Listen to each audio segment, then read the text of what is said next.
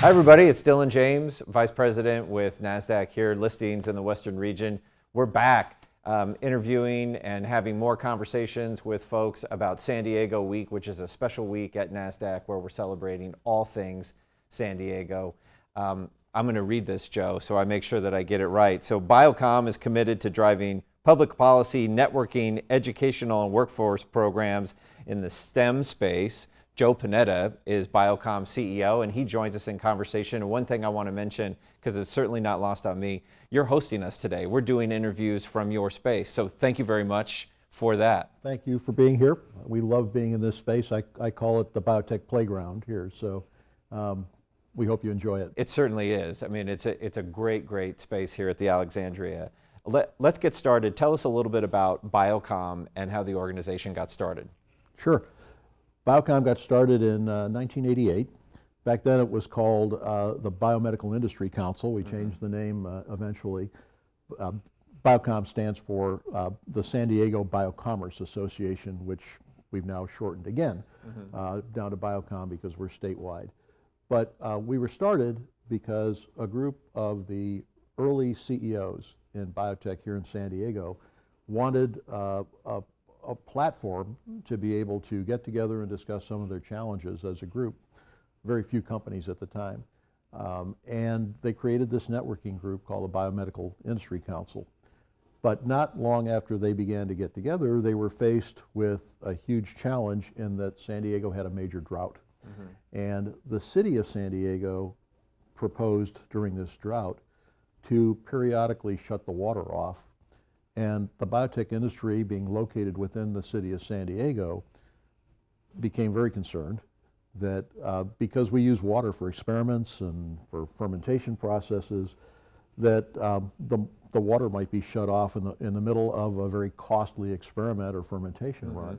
So they got together, they went down to city council, and they made the first ever presentation to city government about the importance of the biotech industry here in San Diego and the importance of water for the biotech industry. And they were able to negotiate an agreement whereby a new reclaimed water plant that had been built at the time here in San Diego would provide them water to use for non-experimental purposes, landscaping and other kinds of things, in exchange for being guaranteed the potable water that they would need to do their experiments and fermentation runs. And so that was the beginning of the advocacy side of Biocom. And we've since grown to do work in Sacramento and in Washington, D.C., but we're essentially an advocacy organization for the industry. We were speaking earlier about how at that period of time, you know, there's kind of two San Diegos, right? We're up here in Torrey Pines, La Jolla area where all the companies are, but a lot of that policy stuff was dictated from sort of the downtown area, I'm guessing. Absolutely, and again, the industry was very young at the time. The business leaders, per se, in the community were all located downtown. So there wasn't a lot of connection between the folks running biotech companies up here in the north part of the city and the major business center downtown. Since then, we've taken our seat on the Chamber of Commerce and the Economic Development Corporation and other groups, so that biotech is prominently represented within the city of San Diego. But back then, we were relatively unknown. Let's talk a little bit about what you guys do. So Biocom is in the business of providing a strong public voice for research institutions and life science companies and advocacy for the folks in that industry. What do you see as some of the big challenges currently within the industry? Well, our mission overall is to accelerate the success of our life science company members. And we see that companies have challenges in three basic areas. They have policy challenges at the local, state, and federal level. They have challenges in generating the capital that they need to be able to fuel the growth of their companies. And they have challenges in attracting the talent and developing the talent that they need to be able to grow the management of their companies moving forward. So what we focus on from a challenge standpoint is ensuring that there's a level playing field in Sacramento and Washington, D.C., on issues like the cost of prescription drugs. That process of developing a new drug, the cost of developing a new drug, the benefit to patients is appreciated by legislators at the state level, at the federal level. Ensuring that the intellectual property that companies generate is protected. Because for most companies, it takes 12 to 15 years to even commercialize a product. So a lot of the value in those companies is in the intellectual property, the patents that they have. So we fight to ensure that patents are protected for biotech and medical device inventions. On the capital formation side, we do a lot to bring venture capital investors here to San Diego. While we're the third largest biotech cluster in the country here in San Diego, we're certainly not near the top of the list when it comes to resident venture capital firms here. Right. So our companies have to go outside of San Diego to raise the capital that they need. Fortunately, they don't have to go, in some cases, too much farther than San Francisco. But we need to bring those venture capital investors here to San Diego, and also big pharma companies here to San Diego to make investments in our biotech companies. Big pharma is present in San Diego largely through acquisitions that they've done, but it's the research folks who are here. We need to bring the licensing folks into San Diego to help our companies to be able to do those deals with big pharma. And then last but certainly not least, as the biotech companies mature and as we create more biotech companies, we need people to work in the research laboratories. We need, today, even more, we need computer engineers and data engineers. We need the folks who have the talent in management to be able to drive commercialization beyond research and development, where we've got a strong talent base. But one of the things that we've never had in San Diego is a presence of large commercial pharma and biotech companies. Right. So when that happens, we have to go outside of San Diego to find the talent. So we do a lot of work to develop programs within the universities here to train people to go to work in the industry and ensure that we have the homegrown workforce that we need. We're, as an organization, we're happy to participate in that as well in the ecosystem, and that we always have a steady stream of IPOs, especially in healthcare and life sciences that come out of this area, which is great. It's a nice way to contribute. Another challenge, but also opportunity, is big data in its relation to healthcare and life sciences. Can you talk a bit about that with your, and how you guys think about it as an organization and how your members think about it?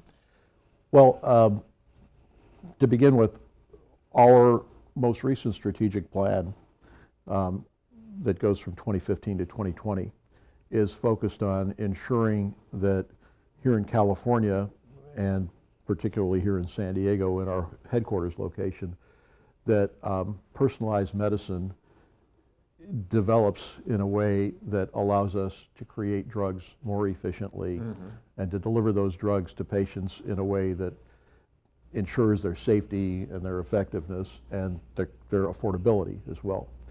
So we've got some of the largest big data companies in the world here. The one that's most prominent, of course, is Illumina. And those companies continue to generate a database of genetic information that is going to allow our companies to bring down the development cost of drugs, to target the patient populations that they need to be working with for clinical trials and to actually deliver their drugs. And with big data, we'll be able to control ourselves, our own health. So these companies are revolutionizing healthcare. They're revolutionizing the ability to develop the drugs that we're developing in biotech. They're going to bring costs down. They're going to increase affordability. And I say to people, just wait. I know we're having a big debate about drug prices right now, but that's going to change. And not only is drug pricing going to change over time, these big data companies are developing genetic data that is going to allow us to be able to shut off genes that cause a lot of the diseases that we're trying to treat with drugs right now. That's something I always share with people who aren't familiar with the area, but it's something that you can very much feel. It's tangible. We're on the doorstep of some really interesting paradigm shifts and sea changes with respect to that, led by great Nasdaq-listed businesses like Illumina. So where do you see Biocom 3 to 5 years? I think the industry in California still has tremendous growth opportunity ahead of us.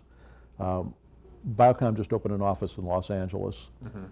The Los Angeles biotech industry has huge potential, and it's still in its infancy. We're beginning to see investors going to LA now for the first time to invest in biotech. California, collectively, between San Diego, Orange County, Los Angeles, and the Bay Area, is the largest group of biotech clusters within any state in the country, and certainly that makes it the largest biotech industry in the world. What Biocom is striving to do is to promote opportunity for our biotech companies, not only within the United States, but across the Pacific Rim and in Europe as well. We're beginning to create relationships now in places like Australia, in the UK. We already have an office in Tokyo with 50 member companies in Tokyo. We see more Japanese pharma companies that are looking to have a presence in San Diego. In the past, they were more interested in the more prominent biotech headquarters like San Francisco and Boston, but they appreciate the environment, the collaborative environment to work here in San Diego and the opportunity to access new technologies in San Diego. So we're working to bring more of those companies from Japan here to California. We are increasing our advocacy focus in Washington, D.C. We know that the challenges legislatively are going to continue, whether it's ensuring that we've got strong intellectual property protection or that the National Institutes of Health research budget is robust, because that fuels the pipeline for research in our research institutes here, or that we've got an FDA that has the budget that it needs to hire the staff to be able to efficiently review the products that we're developing. And so we'll continue to grow our presence in Washington as well.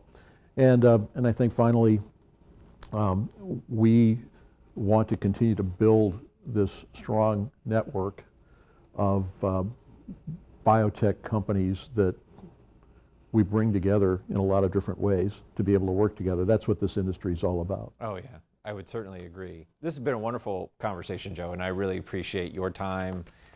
It's great to have you. It's great to have Biocom participate in this theme week that's all about San Diego for us.